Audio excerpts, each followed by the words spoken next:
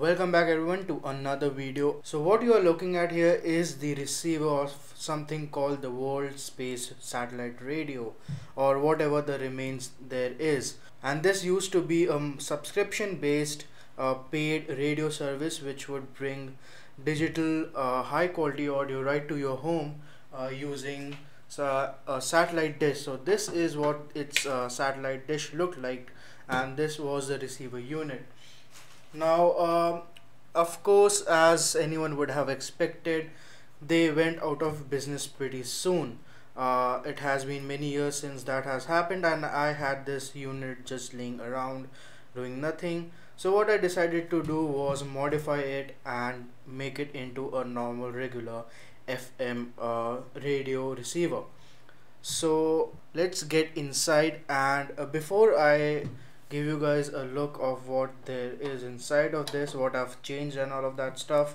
um, here's an image of how it used to look before I did anything to it, with all the circuitry that was there to receive the digital audio from the antenna, from the satellite. Let's get inside and see what I've done.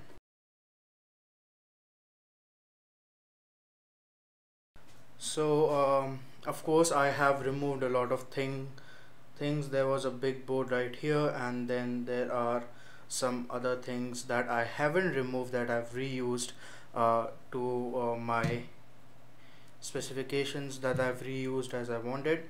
So first of all, let's go ahead and see and take a look at our main controller, which happens to be an Arduino Nano.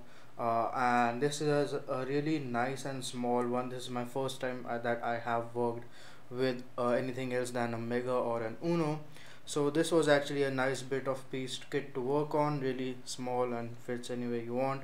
Behind this thing, as you can see on your screens right now, is a CL5767 FM controller chip, or it has a controller inbuilt. It has audio output, stereo audio output, and auto scan, and many other things, and it's all controlled via I2C. So it's really simple to control, and we'll take a look at how this all works in a moment. But here I have retained some of the original power delivery system. Now there's nothing much in terms of circuitry. It's just simply I've used the DC in jack right here, and I provide 8 volts directly to the Nano, which has an inbuilt voltage regulator, which I can provide it to the radio chip itself. And then on the underneath, on the front facing side, which happens to be this,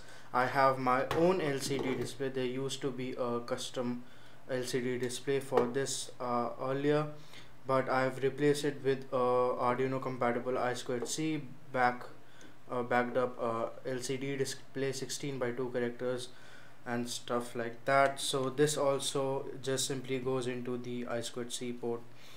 And then we have the main board that I have cut right along here. So this used to be a single big board with all the LCD panel as well as the circuitry for these buttons. But what I've simply done is hacked around a bit and got into these buttons, and now I can use the buttons that were already in this receiver unit to scan around the radio frequencies. So that's one of the things that I have reused apart from the power delivery thing. And the other thing is this tiny circuit board at the end right here, which happens to have two very main features.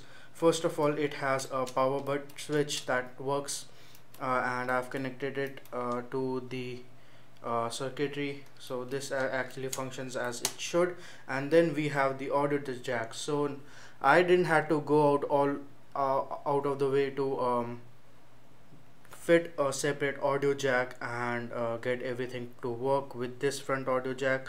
I can simply I've hooked it up right here with the radio chip, the CL5767 IC, and what it does is simply gives me a stereo output. Now the best thing I found out throughout this whole project is most of the most of the wires were compatible with the pin header of the Arduino and these jumper cables.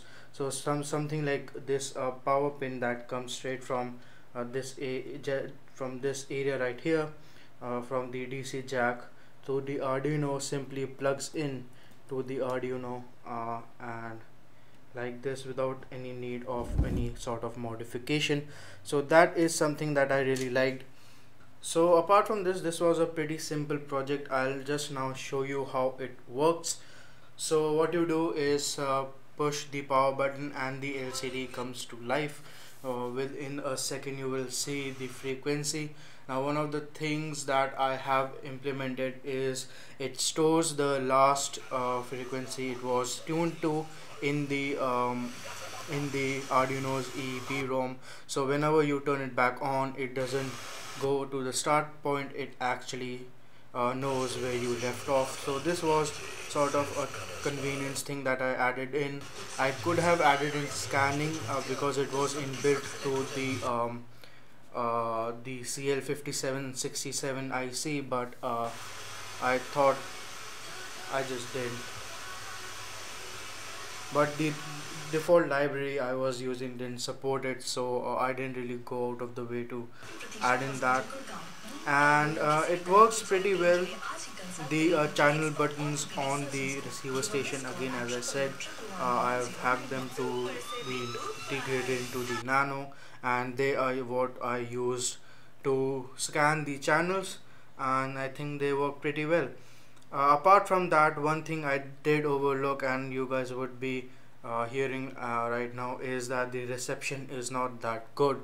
Now this isn't necessarily the fault of the IC or the controller or anything like that. It's basically where I live, the FM signals aren't that strong, and I've never really gotten a good signal strength here. So this is just something that I overlooked, but it was nice doing this project. It was worth a while, and I got something out of a complete scrap, which I couldn't have used anyways. So that's about it for this video. Thank you so much for watching, and I will see you all in the next one.